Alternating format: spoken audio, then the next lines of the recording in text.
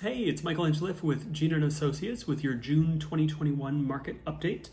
Last month in Georgetown, 13 houses sold. The median selling price was $620,000, which I think the really interesting point there is it's 26% above what it was in June 2020. And that might sound a little bit crazy, but it's not. Prices are actually up that much. So far this year in Georgetown and then in Essex County, they're actually up about 15% since the beginning of the year. And then if you couple that with the 15 to 18% last year, these are realistic numbers.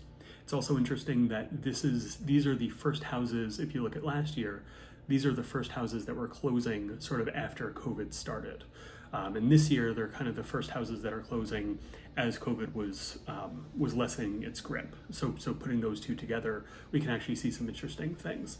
15 days on the market, so the market is still super quick. A lot of properties back when these were on the market in April and May, things were still selling the first weekend. It's starting to change ever so slightly now.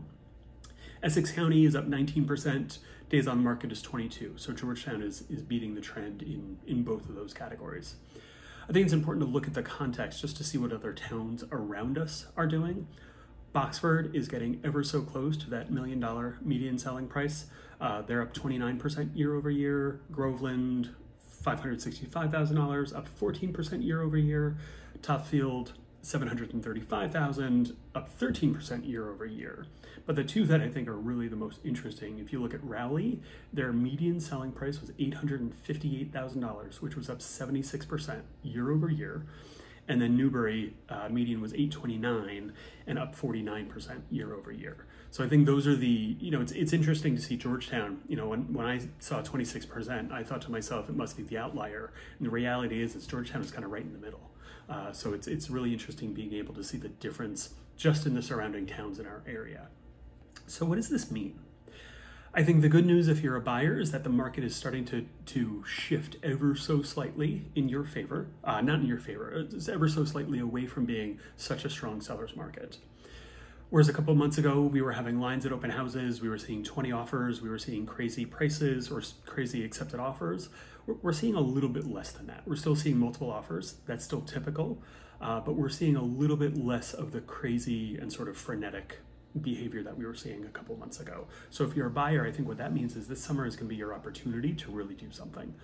There are inventories tweaking up just a little bit.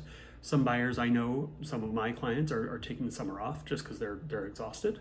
So I think there are going to be a lot of really good opportunities for buyers to get in to houses that if they came on the market a couple of months ago, they wouldn't have been able to touch. So I think that's a great opportunity. And if you're a seller, what I would say is get in this market as soon as you can. With it moving in this direction, this might be a blip. It might go back to be a strong seller's market, but it might not. It might keep continuing in this direction. And what we're starting to see is some of those terms that were really so favorable to sellers, they're not quite as favorable to sellers anymore. Whether it's a leaseback, whether it's the longer closing, whether it's language regarding appraisals or inspections, that's not always a given anymore. We're actually seeing offers being accepted with home inspections, which we would never have expected to see 2 or 3 or 4 months ago. So that's something to really consider. The other thing that I would say is that Boston is back. The condo market in Boston is above where it was pre-pandemic in terms of price and in terms of the business, how busy it is there. So I think a lot of the people who were moving out of Boston to be in the suburbs to have grass during COVID, I don't know if they're moving back or if this is a population, starting to move into Boston, but it feels like there's gonna be less pressure out in the suburbs. And that's really where the demand was coming from when we were seeing the strong seller's market for the last year or so.